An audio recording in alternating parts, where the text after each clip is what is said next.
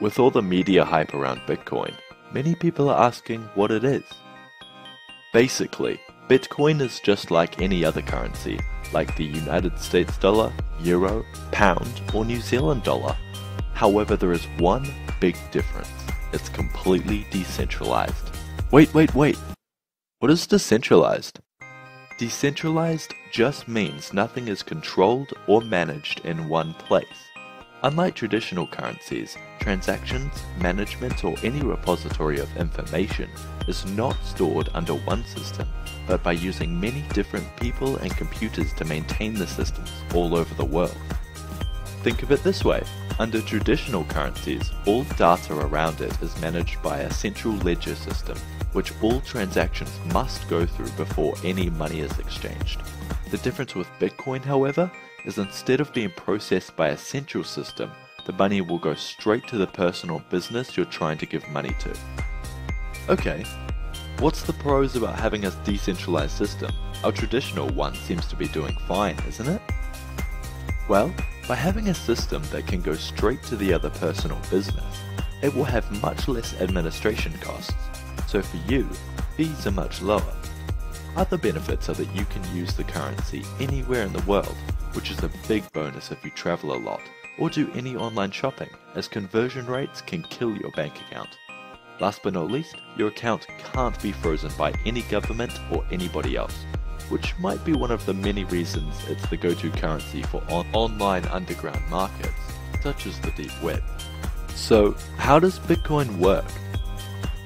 Well, this part might blow your mind, but currency is imaginary. Now before you click off this video calling me crazy, just hear me out. Currency is imaginary. Now of course if you take a dollar bill out of your wallet, it's tangible. You can touch it, feel it. You know it's a dollar because it has the dollar sign at the top and George Washington's face on it if you're American. But why is that paper in itself worth much less than what's actually printed on it? It's because people have put trust into it and have come together as a society and said that this is what we will use to exchange for goods and services. That's why Bitcoin can be a thing.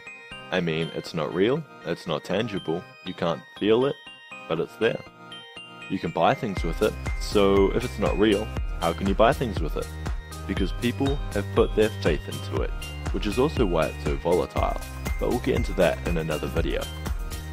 So I just wanted to get that out of the way of why Bitcoin works, but how it works is a little more complicated, but will mess with your sense of reality a little less. I mean, I don't want to matrix you too much. How Bitcoin works is around the fact it's a cryptocurrency, which means it's encoded in such a way that means the coin cannot be copied. This is because if it could be, that would devalue the currency as people would be printing as many bitcoins as possible, which would make it less trustworthy so people wouldn't buy into it and the value would collapse. As we talked about with the central ledger system before and how Bitcoin doesn't go down the same path, this is where their system of blockchains comes into play. These blockchains act like a ledger which is coded onto the Bitcoin itself. The reason why this blockchain ledger system is so important, or any ledger system at all, is to ensure that no single coin can be spent more than once before going to its intended original recipient. Otherwise, people would buy as many things as possible with the same coin, but only the person who sold the original purchase would actually receive any money, which would be a pretty serious problem. I know I've got you excited about what Bitcoin is, so how do you get it?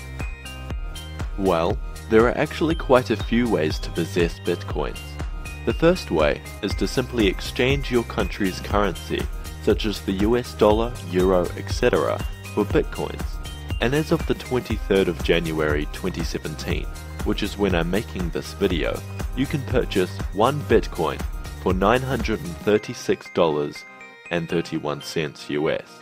That's pretty expensive, and I bet you're wishing you bought some back a few years ago when they were only $200 each in 2015 and in 2013, which also shows just how volatile this currency is.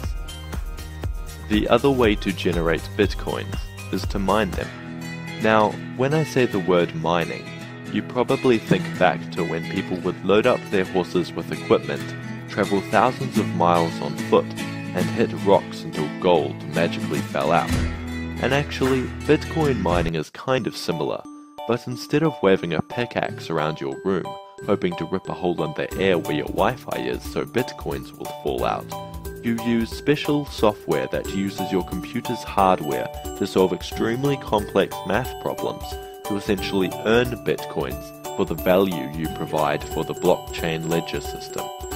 But that's a little complex, so we'll do a video dedicated to explaining Bitcoin mining to help you understand. And the last way, sell products or services and accept Bitcoin. Hey guys and girls, thanks for watching. I would just like to thank our actors, Fred the main man, Vanessa the businesswoman, Ghosty the ghost, Vlad the vampire, Valerie the seller, and Monty the miner. If you liked this video, give it a thumbs up. Don't forget to share it with your friends. Remember, sharing is caring. We've got a ton of plans for this channel, so be sure to stay up to date by subscribing. Thanks.